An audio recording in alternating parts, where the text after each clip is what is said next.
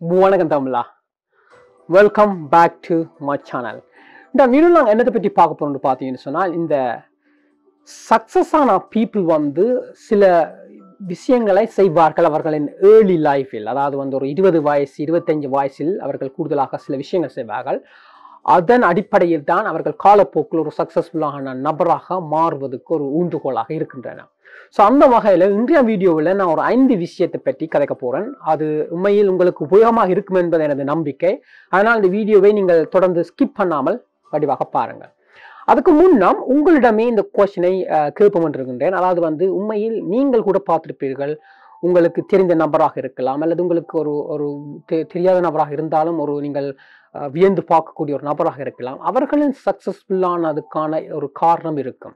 அதை நீங்களே observe பண்ணியிருப்பீர்கள். Maybe நீங்களே கொஸ்டின் எழுதியிருப்பீர்கள், எப்படி இவர்கள் செய்கின்றார்கள் என்று ரிசர்ச் பண்ணி கூட நீங்கள் கண்டுபிடித்து கூட இருக்கலாம். அப்படி இருக்கும் பட்சத்தில் ஏதாவது உங்களுக்கு தெரியுமா? அதாவது ஒரு சக்சஸ்ஃபுல்லாக வந்த ஒரு நபர் ஆரம்ப காலத்தில் என்னென்ன செய்து அவர்கள் தங்கள் லைஃபை மாற்றி கொண்டார்கள் என்பது உங்களுக்கு தெரிந்திருந்தால் இந்த கமெண்ட் செக்ஷனில் போடுங்கள். ஏன்னு சொன்னால் இது உண்மையில் ஒரு சக்சஸ்ஃபுல்லான நபர்கள் ஒவ்வொருத்தரும் டிஃப்ரெண்டான ஆக்டிவிட்டிகள் செய்து தான் அவர்கள் லைஃபை மாற்றி இருக்கின்றார்கள். ஸோ அப்படி இருக்கும் பட்சத்தில் உங்களுக்கு தெரியும் சில விஷயங்களை கமெண்டில் போடும் பொழுது அதை வாசிப்பவர்கள் கூட அதிலிருந்து பிரயோசனப்படுவார்கள். இந்த வீடியோவில் என்னால் ஒரு 5 வகை மட்டும் என்னால் ஷேர் பண்ண முடியும். அதாவது முக்கியமான 5 விஷயங்கள். ஆனால் உண்மையில் அதை விட பல வகையான விஷயங்கள் இருக்கின்றன. அதனால் தான் உங்களுக்கும் ஏதாவது ஒரு சக்சஸ்ஃபுல்லானவர்களின் ஐடியாக்கள் தெரிந்திருந்தால் அதை கமெண்டில் போட்டு மற்றவர்களுக்கும் பிரயோசனப்படுத்துங்க. ஸோ வாங்க ஒன்றியாம் வீடியோக்குள்ள செல்வோம். சொன்ன மாதிரி இப்போது வெறும் 5 வகையான விஷயத்தை நாங்கள் பார்க்க போகிறோம். அதில் முதலாவது பார்த்தீங்க என்னன்னு சொன்னால், நீங்கள் கூடுதலாக பாருங்கள், ஒரு ஏர்லியாக இருக்கும் வயதும் இருக்கும் நபர்கள், ஒரு 20, 22, 25 வயசு இருக்கும் நபர்கள் என்ன பண்ணுவார்கள்? அவர்கள் தங்களுக்கு வைத்திருக்கும் நண்பர் கூட்டத்தை பார்த்தீர்கள் என்று சொன்னால் தங்களுக்கு ஈக்குவலான ஒரு ஏஜான ஒரு குரூப்பை தான் வைத்திருப்பார்கள். அவர்களுடன் தான் ஃப்ரெண்ட்ஸாக இருப்பார்கள், அவர்களுடன் தான் ஷேர் பண்ணுவார்கள், அவர்களுடன் தான் கதைப்பார்கள். அது உண்மையில் பிழையன்று இல்லை, அது உண்மையில் நோமலாக யாரும் செய்யக்கூடிய விஷயம்தான். ஆனால் அதில் என்ன பெனிஃபிட் இருக்குன்னு பார்த்தால் உண்மையில் அதில் பல குறைவாகத்தான் இருக்கும். ஏன்னு சொன்னால் ஏற்கனவே உங்கள் இருக்கும் சேம் ஏஜ் குரூப்னு சொன்னால் அவர்களும் சக்ஸஸ் ஆவதற்காக அவர்களும் அதை தேடி ஓடுனவர்களாகத்தான் இருப்பார்கள். ஸோ அவர்களின் மென்டாலிட்டி உங்கள் மென்டாலிட்டி எல்லாமே ஆல்மோஸ்ட் ஈக்குவலாகத்தான் இருக்கும். ஸோ அந்த வகையில் அவர்களிடமிருந்து நீங்கள் லேர்ன் பண்ண போகிறதுன்றது ஒரு குறைவாகத்தான் இருக்கும். அந்த வகையில் கூடுதலாக அது உங்களுக்கு பிரயோசனம் அடையாது என்பதனால் கூடுதலாக நீங்கள் செய்ய வேண்டிய விஷயம் என்னென்னு பார்த்தீங்கன்னு சொன்னால், உங்களை விட வயசு கூடின நபர்களை ஃப்ரெண்ட்ஸாக வைத்திருக்க வேண்டும். அதாவது பேலன்ஸ் பண்ண வேண்டும். உங்கள் வயசுக்கேற்றவர்கள் கொஞ்சம் பேர் இருந்தால் கூட உங்களை விட வயசு கூடின சில நபர்கள் 1, 2, 3 பேரை கூட நீங்கள் வைத்திருப்பது நன்று. ஏனென்று பார்த்தீங்கன்னு சொன்னால் கூடுதலாக பாருங்கள், உங்களை விட வயது கூடினவர்கள் ஆரம்ப காலத்தில் உங்களை மாதிரி இருந்த நபர்கள். அவர்கள் உங்களை மாதிரியான ஸ்ட்ரக்களை தாண்டி தான் இப்போது ஒரு நிலைமையில் இருக்கக்கூடிய நபர்களாக இருப்பார்கள். அது ஒரு கரியராக இருக்கலாம், சக்சஸான லைஃபாக இருக்கலாம், அல்லது ஒரு கம்பெனி ஸ்டார்ட் அப்பா செய்திருந்தவர்கள் நபராக இருக்கலாம். எப்படியாக இருந்தாலும் அவர்கள் உங்கள் ஏஜிலிருந்து தாண்டி போனதனால் அவர்களின் எக்ஸ்பீரியன்ஸ்களும் அவர்கள் தாண்டி வந்த அந்த ஸ்ட்ரகிள் எல்லாமே அவர்களுக்கு இருக்கும். அப்போது அவர்கள் தங்களது நாலேஜை உங்களுக்கு தருவார்கள். அப்படி தரும் பட்சத்தில் நீங்கள் கூட ஏர்லியாகவே அதை அடாப்ட் பண்ணி உங்களை சேஞ்ச் பண்ணிக்கொள்ளலாம். ஒருவேளை அவர்கள் செய்து வந்த சில விஷயங்கள் கூட அவர்களுக்கு சக்சஸ் ஆகாமல் ஃபெயில் ஆகி இருக்கலாம். பட் அப்படியான எக்ஸ்பீரியன்ஸை உங்களுடன் ஷேர் பண்ணும் பொழுது அந்த எக்ஸ்பீரியன்ஸிலிருந்து நீங்களையே உங்கள் வே ஆஃப் திங்கிங்கை மாற்றிக்கொள்ளலாம். மேபி இவர்கள் ட்ரை பண்ணது ஒர்க் பண்ணாதபடினால் அதை எப்படி மாற்றி அமைத்தால் அது உங்களுக்கு ஒர்க் பண்ணும் என்ற ஒரு தோட் ப்ராசஸ் கூட உங்களுக்கு வரக்கூடும். அதனால் தான் எப்பவும் உங்களை விட வயசு கூடினவர்கள் ஃப்ரெண்ட்ஸாக வைத்திருக்கும் பொழுது அவர்களிடமிருந்து பல வகையான விஷயத்தை நீங்கள் லேர்ன் பண்ணி நீங்களும் உங்கள் லைஃபை மாற்றி சக்ஸஸ் ஆகலாம். கூடுதலான சக்ஸஸ்ஃபுல்லானவர்களின் கதையை கேளுங்கள். அவர்கள் சொல்லும் விஷயங்கள் தன்னை விட வயது கூடின நபர்களை தான் தாங்கள் ஃப்ரெண்ட்ஸாக வைத்திருப்போம் என்று சொல்வது முக்கியமான ஒரு இதாகவே இருக்கும். ஸோ அந்த வகையில் என்னை பொறுத்த மட்டும் நீங்கள் பேலன்ஸ் பண்ணிக்கொள்ள வேண்டும். உங்கள் வயசில் இருக்கும் சில நபர்களை வைத்திருந்தால் கூட அதுக்கு ஈக்குவலாக உங்களை விட வயசு கூடின நபர்களை ஃப்ரெண்ட்ஸாக வைத்திருந்து அவர்களிடம் அந்த நாலேஜ் இருங்கள். அதாவது உங்களோட வயசு கூடினவர்கள் சொல்லும் பொழுது ரெண்டமான ஆக்களை நான் சொல்லவில்லை. மேபி அவர்கள் ஒரு நல்ல ஜாப்பில் இருக்கிறவர்களாக இருக்கலாம், அல்லது ஒரு சக்சஸ்ஃபுல்லான ஒரு மனிதராக இருக்கலாம். அப்படியான ஒரு ஆட்களை ஃப்ரெண்ட்ஸ் பிடித்து அவர்களிடம் அந்த நாலேஜையோ அவர்கள் மென்டர்ஷிப்பையோ கேட்டு எடுத்துக்கொள்ளலாம் என்பதுதான் எனது கருத்து. ஸோ இதுதான் முதலாவது விஷயம். இனி வாங்க இரண்டாவது நின்று பார்ப்போம். இரண்டாவது கீப் ஆன் ரீடிங். ஏன்னு சொன்னால் பாருங்கள், இந்த ரீடிங் என்பது உண்மையில் இம்பார்ட்டண்டான விஷயம்.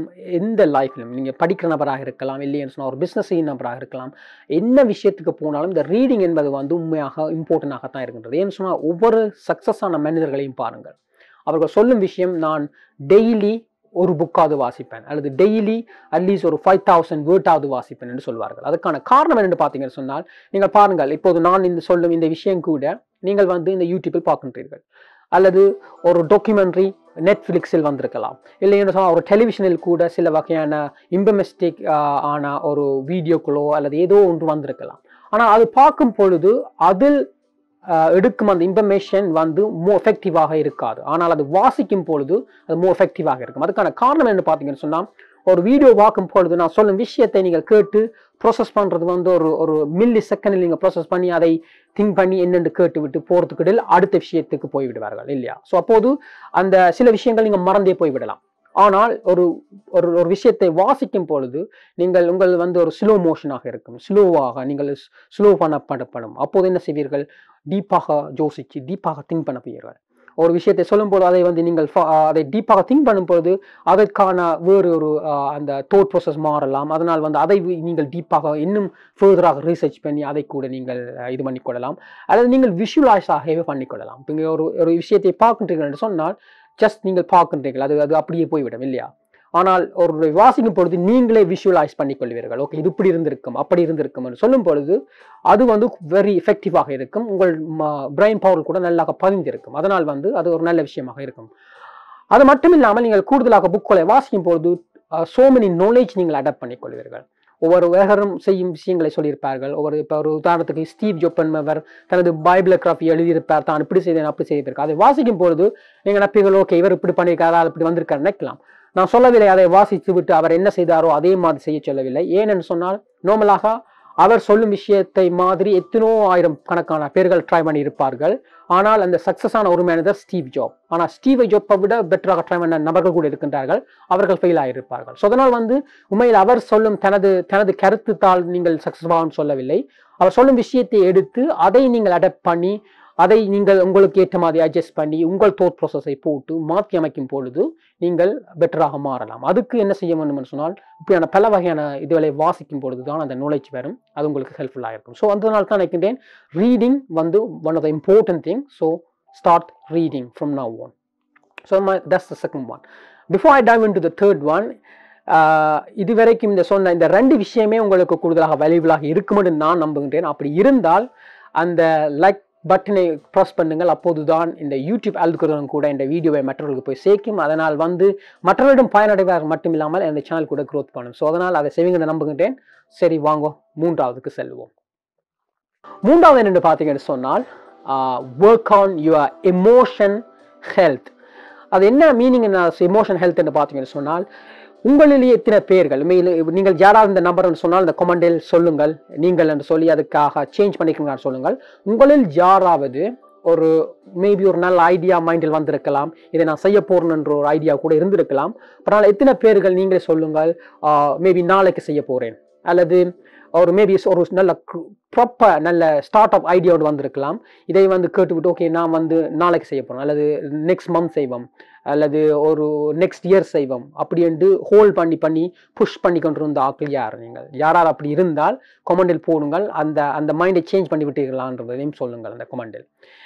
இதைத்தான் சொல்வது இந்த எமோஷனல் ஹெல்த்தை பில்ட் பண்ண வேண்டும்னு சொல்லி. அதாவது வந்து இமோஷனல் என்ன நடக்கும்னு சொன்னால், பாருங்கள், நீங்கள் வந்து ஒரு நல்ல ஐடியாக்கள் வரலாம், நல்ல விஷயங்கள் இருக்கலாம். ஆனால் உங்களுக்கான கணக்கு கமிட்மெண்ட்கள் வேறு இருக்கலாம். ஒரு மேபி ஒரு படிக்கிற நபராக இருக்கலாம். ஸோ அதனால் வந்து நாளைக்கு செய்வோம். இப்போ மேபி பாருங்க, நான் கூட யூடியூப் சேனல் ஸ்டார்ட் பண்ணும்பொழுது இதுக்கு முன்னமே நான் தாட் பண்ணேன், I want to do it, but I never done it. I was keep on saying tomorrow. But இப்போது நான் செய்திருக்கின்றேன். அந்த கம்ப்யூட்டர் ஃபோனை விட்டு வெளியே வந்து செய்ய தொடங்கியிருக்கின்றேன்.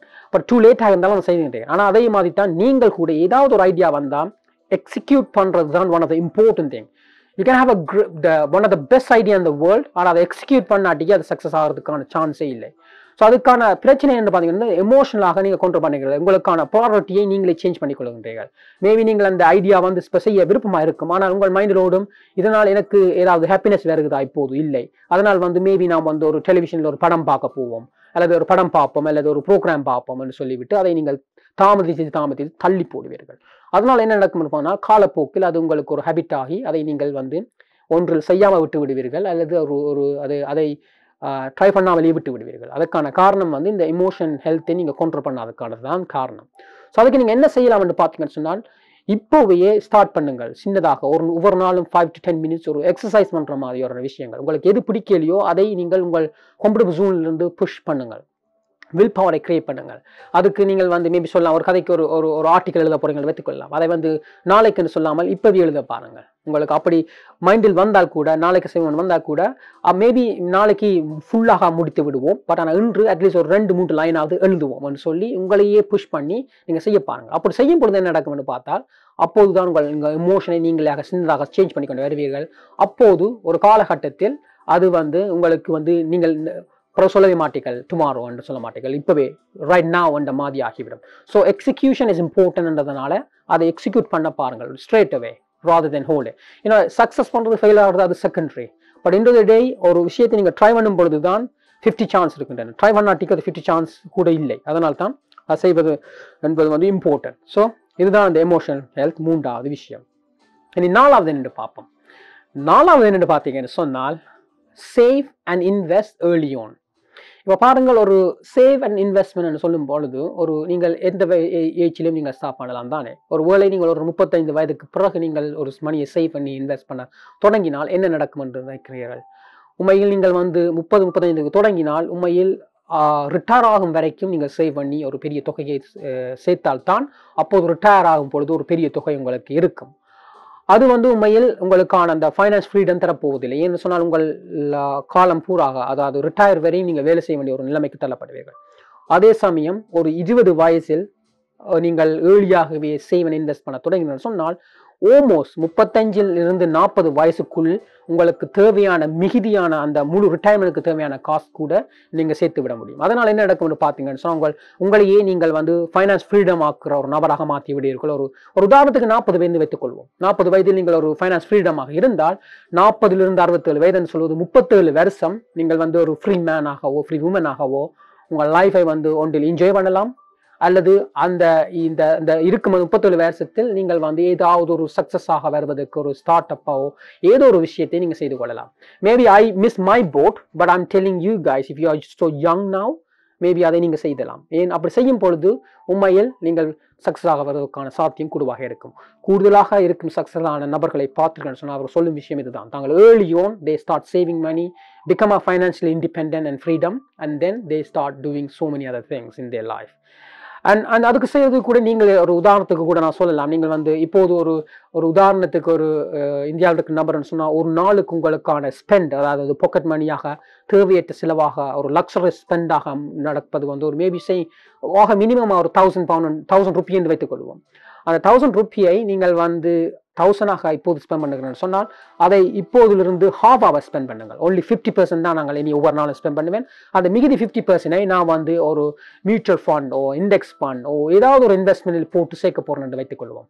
அப்படி நீங்கள் காலப்போக்கில் செய்யும் பொழுது ஒரு நாளுக்கு 500 ரூபி படி கீப் ஆன் 5 நாளுக்கு 2500 ரூபி இப்படி கீப் ஆன் செய்யும் பொழுது நீங்களே பார்ப்பீங்கள், ஒரு 20 வயசு தொடங்கினால் கூட ஒரு 30-35 வயசில் நீங்கள் லட்சத்துக்கும் மேலான மணியை சேவ் பண்ணியிருப்பீர்கள்.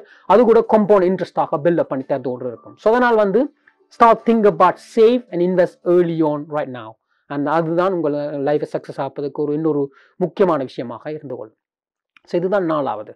ஸோ 5வதுக்கு போவதுக்கு முன்னம் திருப்பியும் ஒரு கொஸ்டின் உங்களிடம்.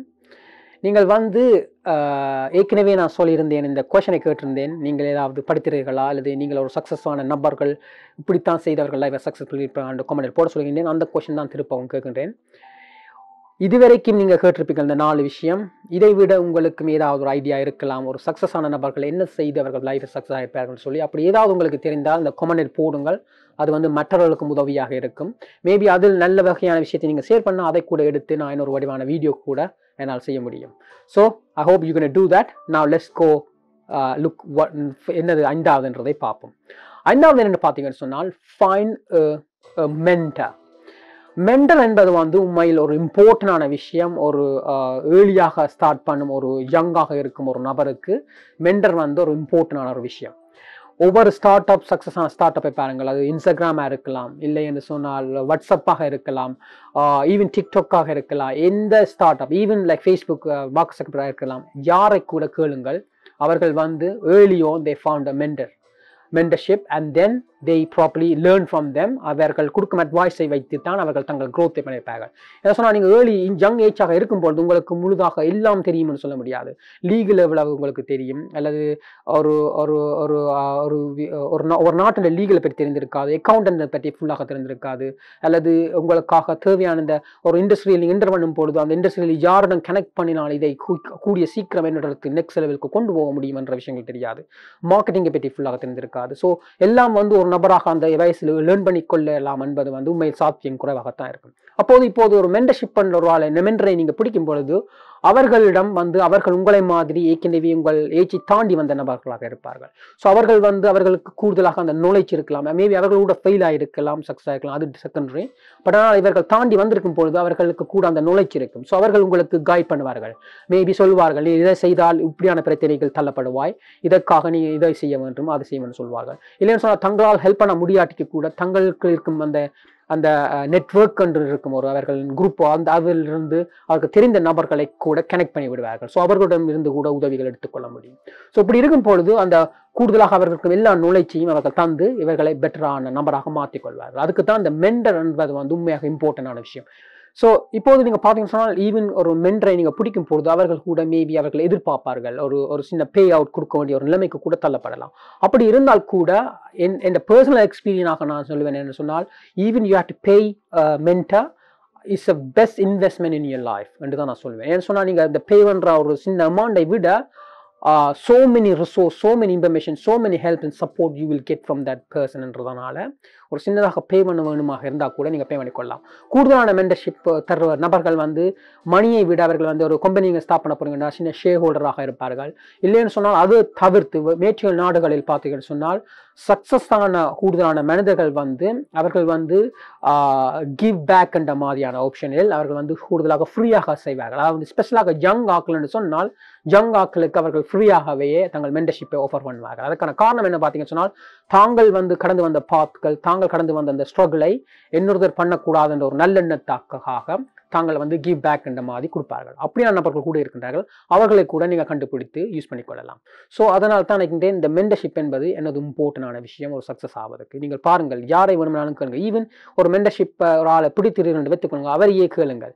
நீங்கள் உங்கள் யங் ஏஜில் நீங்கள் என்ன செய்து சக்ஸஸ் ஆகிருந்தீர்கள், என்னென்ன விஷயங்களை செய்கிறீர்கள் என்று கேட்டால் நான் சொன்ன அந்த 5 விஷயத்தில் அட்லீஸ்ட் ஒரு 4 விஷயமாவது இம்பார்ட்டன்டாக உங்களுக்கு சொல்லியிருப்பார்கள். ஸோ அதை நீங்கள் கேளுங்கள்.